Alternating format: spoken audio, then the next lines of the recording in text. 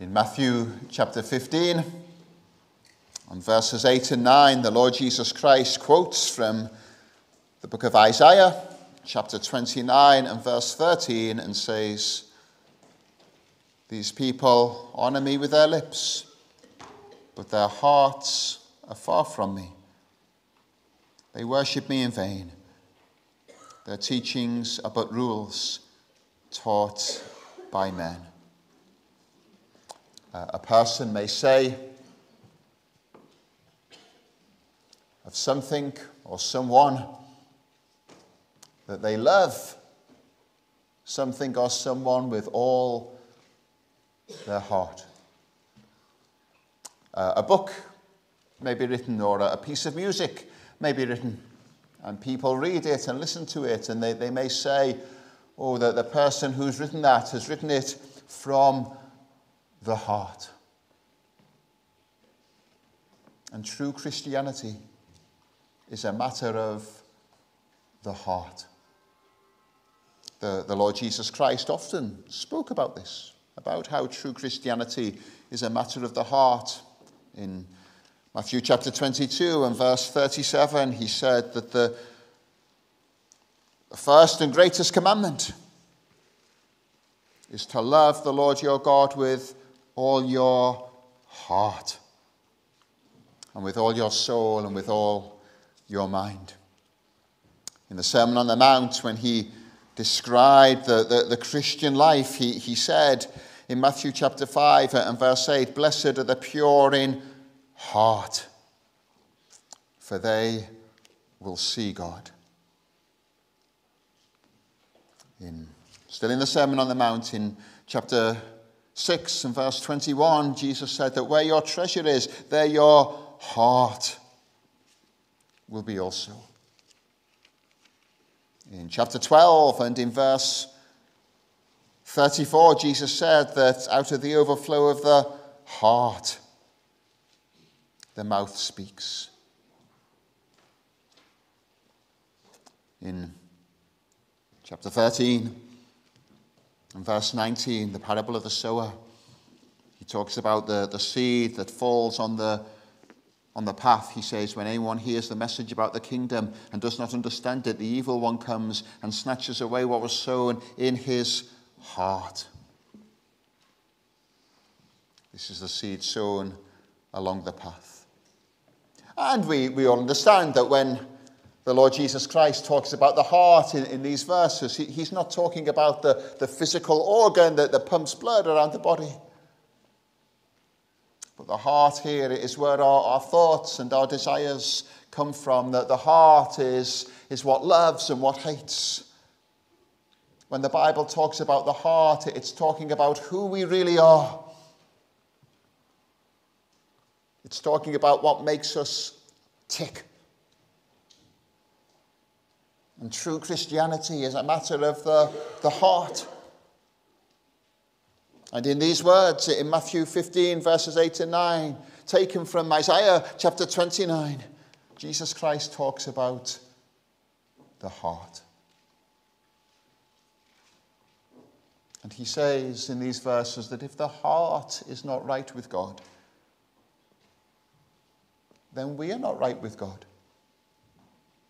No matter how good the rest of our lives may appear to be. There were people in Isaiah's day, and there were people in Jesus' day, and there are people in our day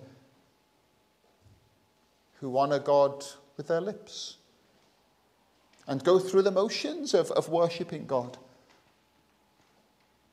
But their hearts are far from him. Jesus said of those people of his day, "These people honor me with their lips, but their hearts are far from me. They worship me in vain." And these are very searching words then, that cause us all to examine our hearts and ensure that we're not just honoring God with our lips, but that we love him and worship him with our hearts.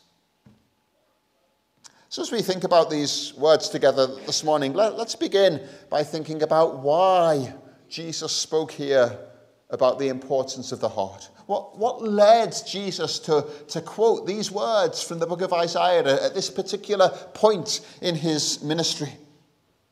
Well, as we saw earlier on with the children, some Pharisees and teachers of the law, verses 1 and 2, complained that Jesus' disciples broke some of their traditions by failing to wash their hands before they ate food. And what the Pharisees were saying here, it was more than just what parents say to their children, don't forget to wash your hands before dinner. This went deeper than that. As part of the Old Testament law, the priests were required to wash their hands and their feet before they began their ceremonial duties. And the Pharisees extended that to everybody else. And they made it a rule for everybody to follow. And the Pharisees turned the washing of hands before food into a religious matter, into something that would make them pleasing to God. And straight away, this takes us to the great problem with the Pharisees. Everything was about what they did. Everything was about how they looked. Everything was about what they were like on the outside. We wash our hands before we eat. How clean we are. How religious we are. How good we are. And we have all of these other rules as well that we've added to God's law. And we keep these rules. And God must surely be pleased with us. They added so many of their own rules and traditions to God's law that they missed the real point of God's law.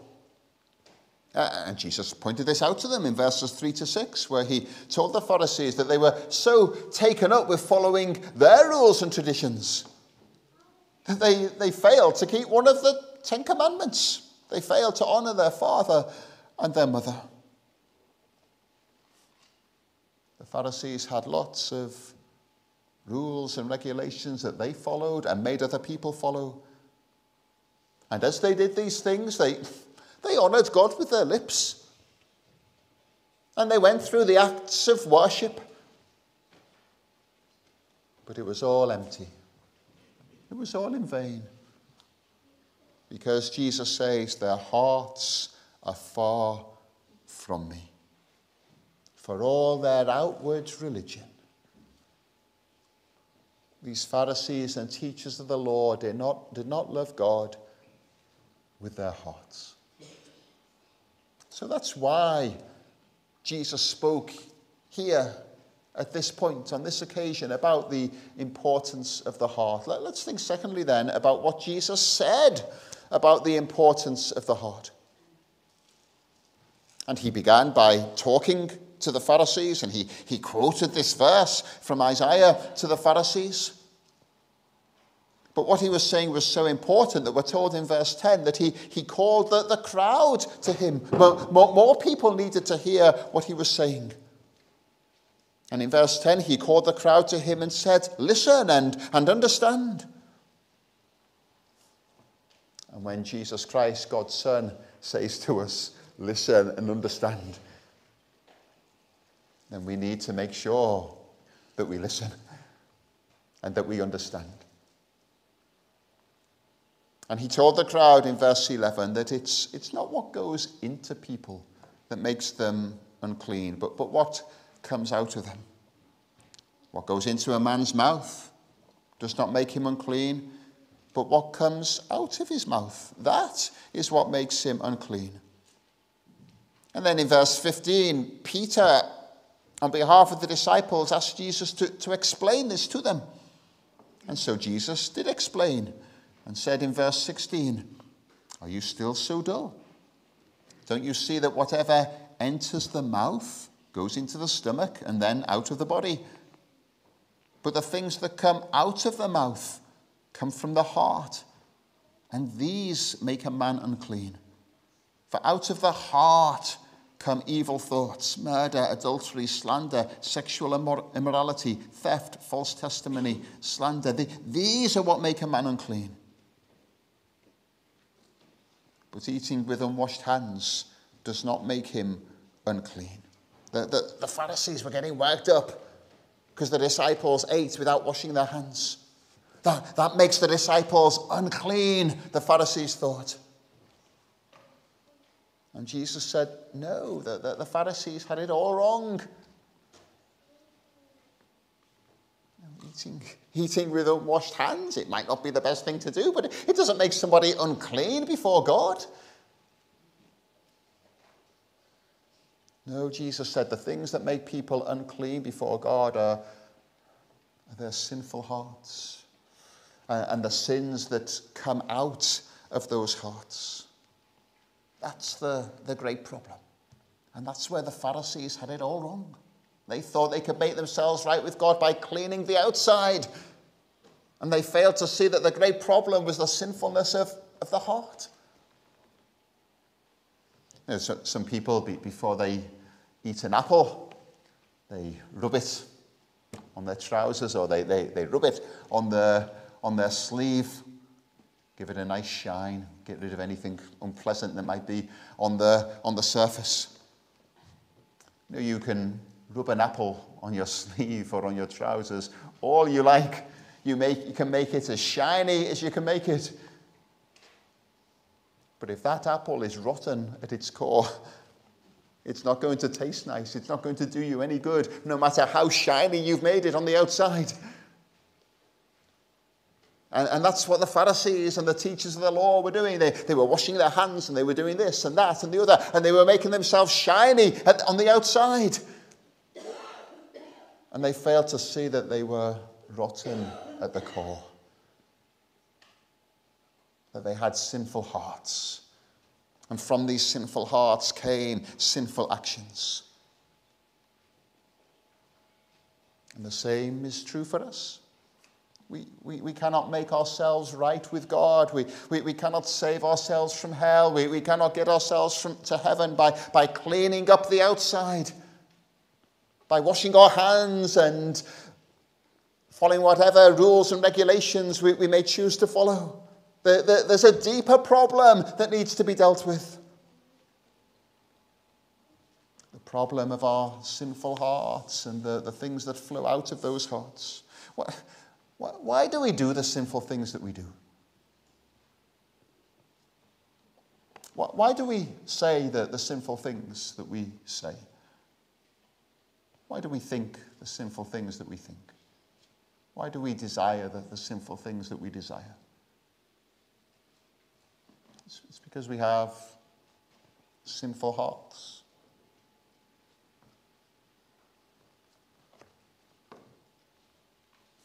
We can spend all of our time, all of our lives, polishing the outside, washing our hands, turning over a new leaf, saying our prayers, giving to charity. And all of those things may be good things to do, but they don't touch the heart. They don't change our hearts. They don't deal with our biggest problem. We can worship God. We can come to church. We can honor God with our lips. But it makes no difference if our hearts are far from him. Jesus said of these Pharisees and teachers of the law, they honor me with their lips, yes, but their hearts are far from me. And this is what makes the grace of God such good news. That God in his grace comes to people and he changes their hearts. God gives to people new hearts. One of the great gospel promises found in the Old Testament is found in the book of Ezekiel in chapter 36. And the Lord says in Ezekiel 36 and verse 26, I will give you a new heart and put a new spirit in you. I will remove from you your heart of stone and give you a heart of flesh. The grace of God goes to the heart of the problem. The grace of God goes to the heart. And when God gives a person a new heart, then with that heart they love God. With that heart, they trust God. With that heart, they repent of their sin. With that heart, they put their faith in Jesus Christ. With that heart, they love God, Father, Son, and Holy Spirit. With that heart, they rejoice in the work of Jesus Christ and his death upon the cross. And from that heart that loves God begins to flow a life of joyful obedience to God's law. So that promise again in Ezekiel, I will give you a new heart and put a new spirit in you. I will remove from you your heart of stone and give you a heart of flesh. And I will put my spirit in you and move you to follow my decrees and be careful to keep my laws. Our washing of our hands and doing this, that, and the other, it can't deal with the problem of our sinful hearts. But God, in his grace, comes to sinful people and gives them new hearts. Hearts to love him. Hearts that are clean.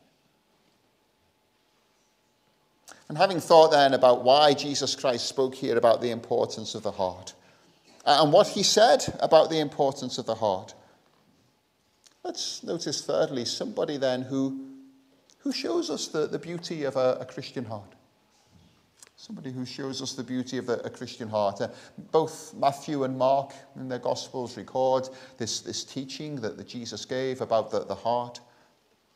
And in both Matthew and Mark, we read of the same event taking place soon after Jesus gave that teaching.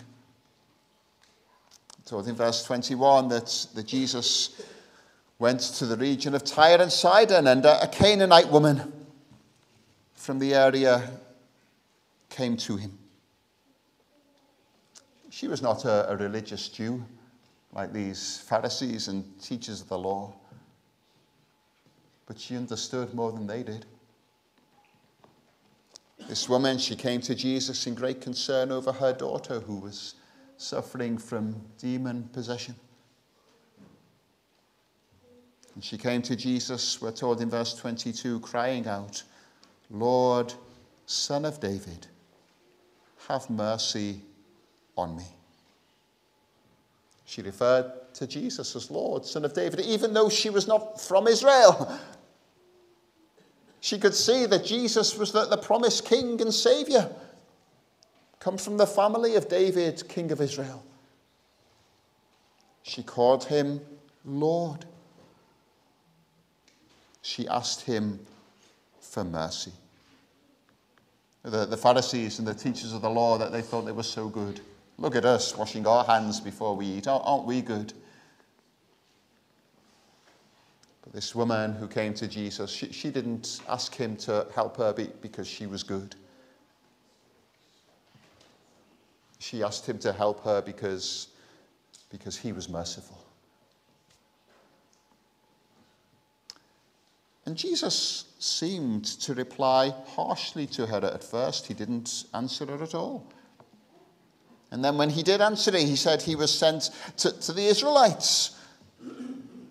But she kept on asking for help. And then he said to her, it's not right to take the children's bread and toss it to their dogs. And she said, yes, Lord, but even the dogs eat the crumbs that fall from their master's table. Will you not just give me some crumbs?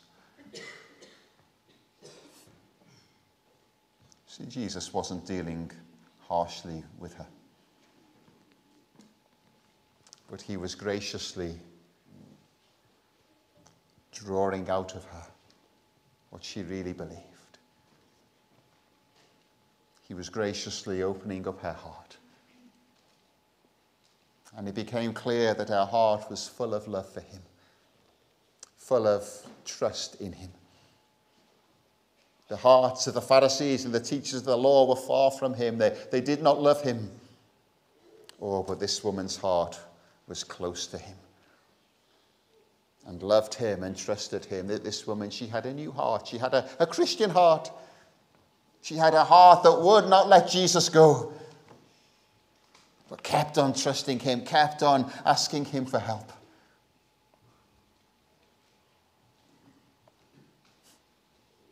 Jesus said of the Pharisees, "These people honor me with their lips, but their hearts are far from me." But he didn't say that of this woman, because her heart was full of love for him. Let's think about all of this then, in relation to different kinds of people. Perhaps different kinds of people who may be here this morning. What does all of this mean to those who are unconcerned about their hearts? Hopefully, the fact that you are here in church this morning means that you are concerned about your heart. But it's possible that some here this morning may be here simply out of a sense of routine or out of a sense of duty. It's possible that some of you may have been brought here. Perhaps parents have brought you here and you don't really want to come. You don't really want to be in church. And you're not really concerned about the condition of your heart. You're not really interested in these things.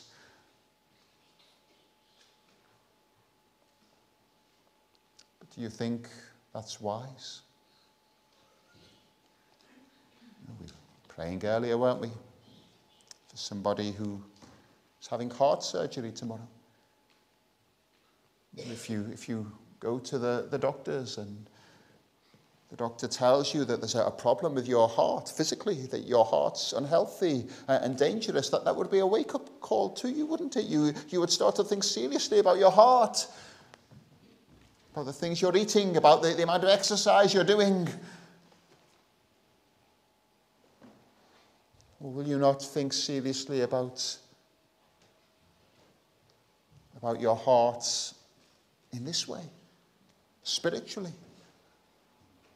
Will you take seriously what Jesus says about the heart, that your greatest problem is that you have a sinful heart? And from that sinful heart comes sinful things. And you cannot know God. You cannot be right with God. You cannot go to heaven until that heart is dealt with.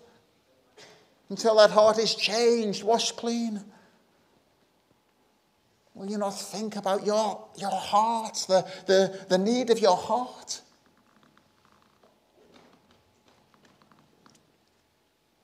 But then perhaps you are concerned about your heart. But perhaps you're trying to deal with that problem in the same way that the Pharisees did. Maybe you can see that you're not right with God. That you need to be forgiven, that you need to be washed clean. You need to be saved from the wrath to come. You can see that. And so you're busy trying to wash your hands. You're busy trying to do this and to do that and to do the other and to make yourself clean and respectable and acceptable to God. You're busy polishing the skin of the apple.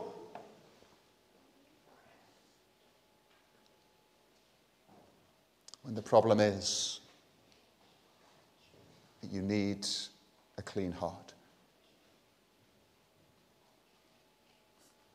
Don't trust in the outward things that you do or don't do.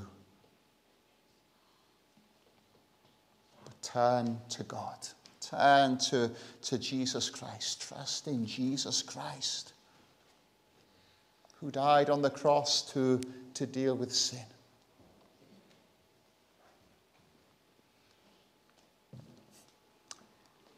But what about those of us who have new hearts?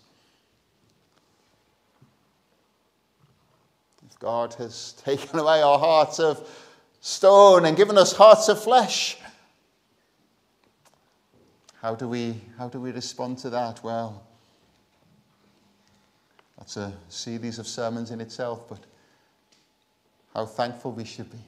How thankful we should be that God has come to us and God has touched our hearts, changed our hearts, given us new hearts, clean hearts.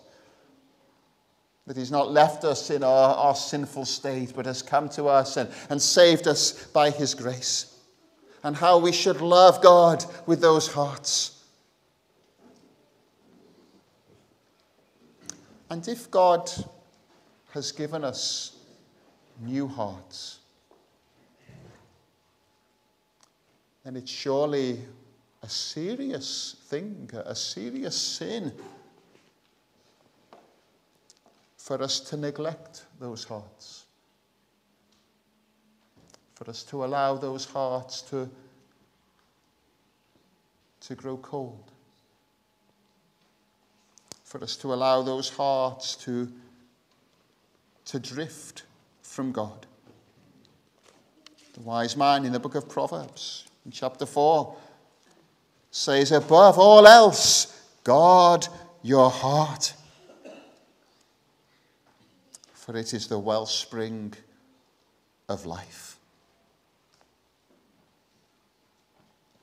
If God has given us new hearts, we need to guard those hearts, protect those hearts, keep those hearts healthy.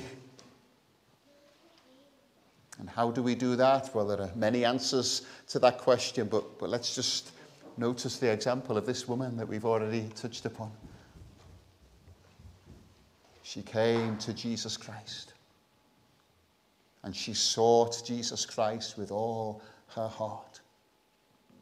And she kept on seeking him. Her heart was fixed upon him, and her heart would not let him go. And let us fix our eyes and fix our hearts upon Jesus Christ, and not let him go. And let's pray that the Holy Spirit will fill our hearts with more love for God, Father, Son, and Holy Spirit.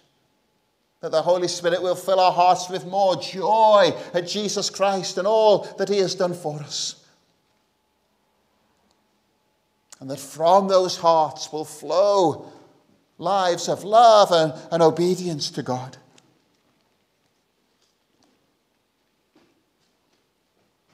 Let's pray the prayer that we're taught to pray later on in the New Testament. We've had a little break, but we'll shortly in our evening services be returning to our series in Paul's letter to the Ephesians. You think that great prayer that Paul prayed for the Ephesians in Ephesians chapter 3. I kneel before the Father, from whom his whole family in heaven and on earth derives its name. I pray that out of his glorious riches he may strengthen you with power through his Spirit in your inner being, so that Christ may dwell in your hearts through faith. And I pray that you, being rooted and established in love, may have power together with all the saints to grasp how wide and long and high and deep is the love of Christ, and to know this love that surpasses knowledge, that you may be filled to the measure of all the fullness of God. We pray that Christ will dwell in our hearts through faith, and that in our hearts we'll know the love of Christ, and that our hearts will then be full of love for Christ.